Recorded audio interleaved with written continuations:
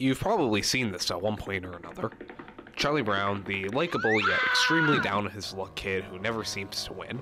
Charlie Brown was created by Charles Schulz and first appeared in 1947 in a series of cartoons named Little Folks. These characters were eventually developed into a comic strip called Peanuts. The comic strip was instantly popular for the humor, Charlie Brown's likability, and larger philosophical themes about the follies of life.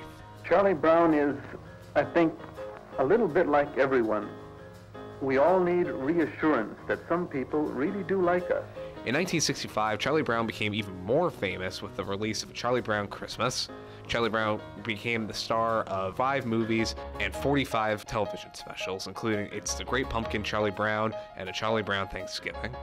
By the conclusion of the strip in 2000, Peanuts was printed in 2,500 newspapers across the world with many new characters. Throughout his 70-odd years of fame, Charlie Brown has become a cultural icon.